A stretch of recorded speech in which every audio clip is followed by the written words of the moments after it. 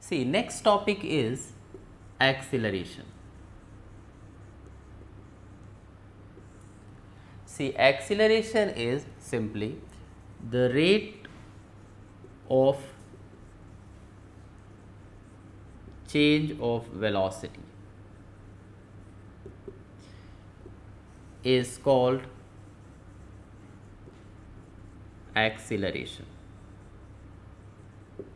So, the rate of change of velocity is known as acceleration. Acceleration is equal to,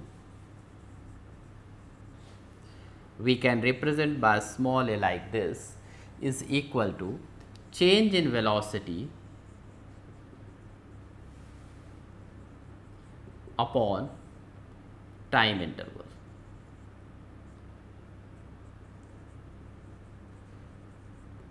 So, acceleration is equal to change in velocity upon time interval.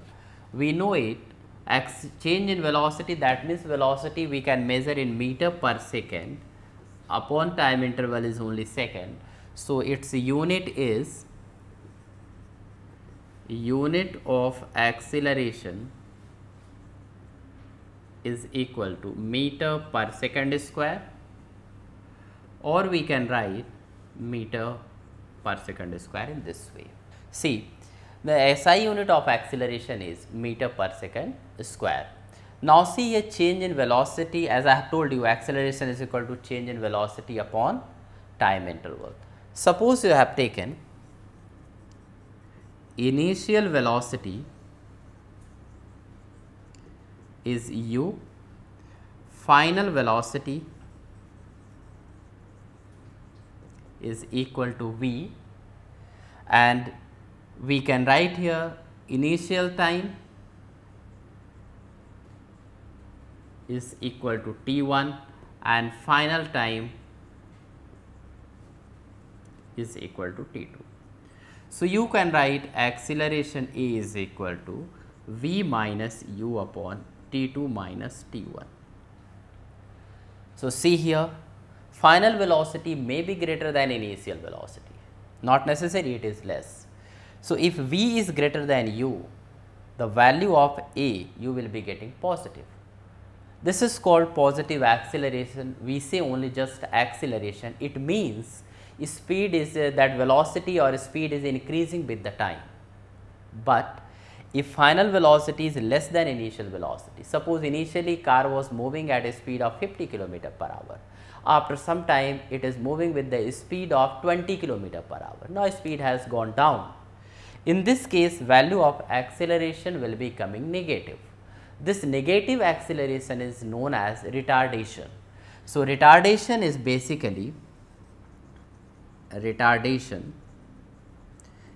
negative acceleration. So, acceleration means whenever speed increases with the time, we say acceleration. Whenever the speed or velocity decreases in the time, we say retardation, that is negative acceleration. But see here, every time I am using velocity and speed for the same term, because in certain cases speed and velocities are same. Suppose if the body is moving in a straight line, I am giving you an example related to this. If body moves in a straight line, suppose body is moving from O and it is going O to A in 1 second, and distance is 1 meter. A to B, this is again 1 meter, this time is 1 second. So, body is moving in a straight line. So, this motion is known as a straight line motion. In this case, when the body goes O to B, distance is 2 meter and displacement is also 2 meter. Similarly, when you calculate speed, this is total distance, that is 2 meter upon 2 seconds, that is 1 meter per second. Similarly, velocity is also 1 meter per second. So, when the body moves in a straight line, then distance and displacement are equal. Similarly, speed and velocities are equal. So, for a straight line motion, we can refer the speed and velocity for the same terms.